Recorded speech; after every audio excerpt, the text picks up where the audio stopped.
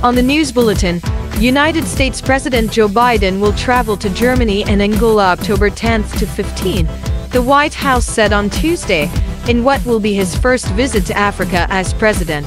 Biden's first stop will be Germany, where he will express appreciation to Germany for supporting Ukraine's defense against Russia, among other issues, according to the White House. While in Angola October 13th to 15th, Biden will meet with President Joao Lourenco. The two leaders will discuss increased collaboration on shared priorities, including bolstering economic partnerships and enhancing peace and security, the White House said. Biden had hoped to visit Angola late last year, but the trip was postponed after the outbreak of the Israel-Hamas war in October. Biden has pledged closer United States partnership with democracies on the African continent, as Beijing invests heavily in the region. In Nigeria, Nigerian officials seized 42.77 pounds of cocaine worth 4.66 billion naira from a passenger who arrived at Lagos airport on a flight from Ethiopia, its anti-drug agency said on Tuesday. The National Drug Law Enforcement Agency said it arrested a 48-year-old Nigerian businessman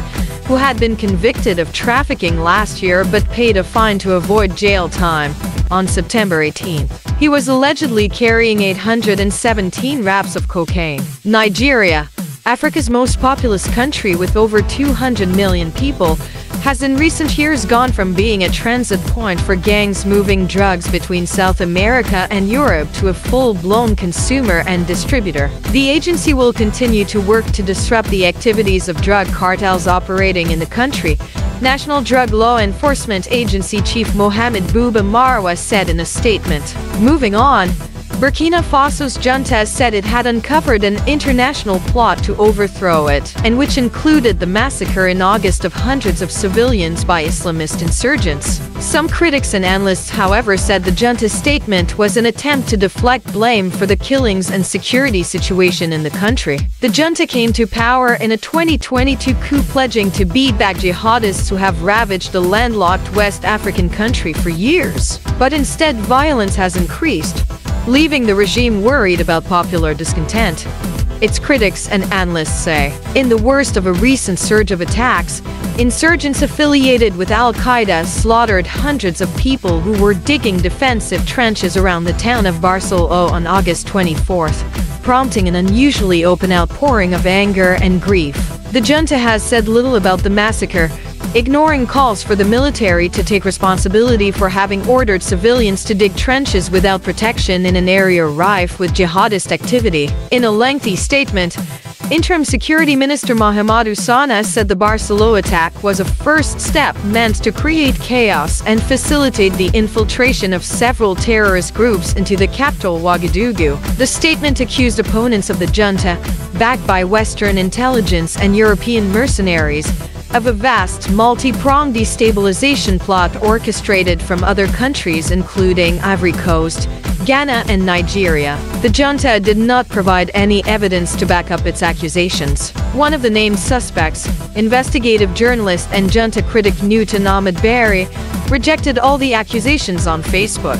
After Barcelona, they needed to find a diversion given the scale of the tragedy, he posted. Several civil society sources and analysts told reporters they agreed with Barry's interpretation, but did not wish to be named because they feared retaliation against themselves or their relatives from the authoritarian junta. This is a vulgar attempt to deflect responsibility for what happened, to throw the blame on the opposition and paint them as accomplices, said one analyst, referring to the Al-Qaeda-affiliated group that claimed responsibility for Barcelona. The junta did not immediately respond to a request for comment. Reporters have documented how the regime has suppressed opposition by abducting, torturing, and forcefully conscripting its critics.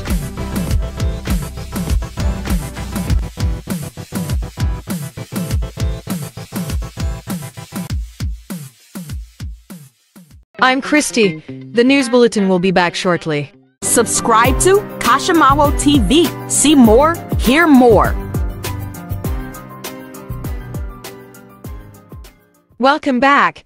This is the news bulletin and I'm Christy. Still on the news bulletin, The governor of South Kivu province in the Democratic Republic of Congo has approved the resumption of all mining activities in the region but said authorities would continue their investigation into the sector. All mining activities in the rest of region, which is rich in minerals such as gold, copper, diamond, tin, tantalum and cobalt, were suspended in July when Governor Jean-Jacques Sidiki ordered companies and operators to leave mining sites to restore order to mining operations. Following a preliminary investigation after the ban in July, more than 550 mining operators out of nearly 650 were found to be operating without proper authorizations, a provincial mines minister told reporters in early September. He added that more than 45 people, including 2 magistrates, involved in fraud and the illegal exploitation of minerals in the province had been arrested. Today, we're opening up mining activities throughout the region,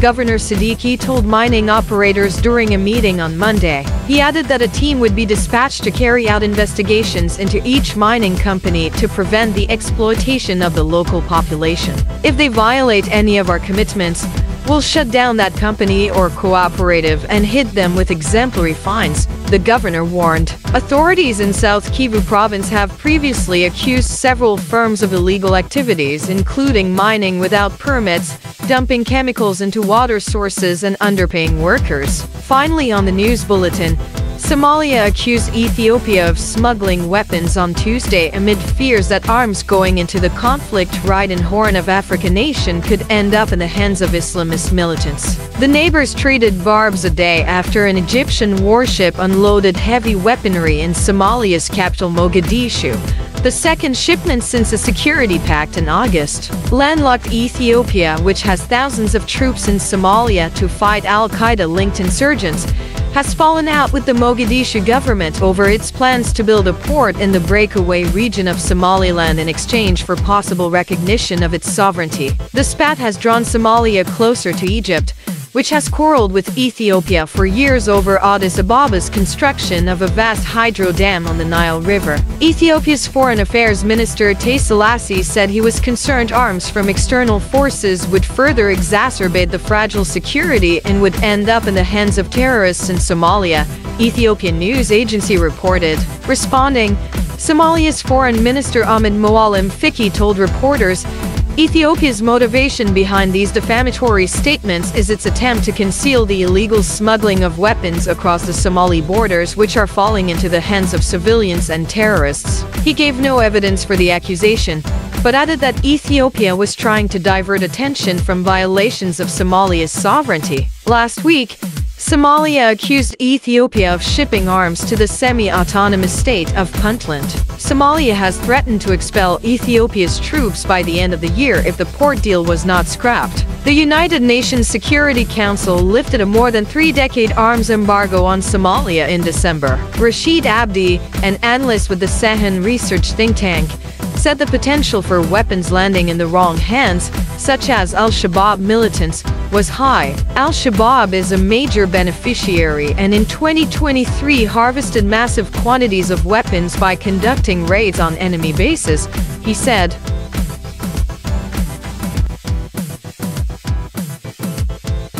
That will be all for now on the news bulletin. Thanks for watching.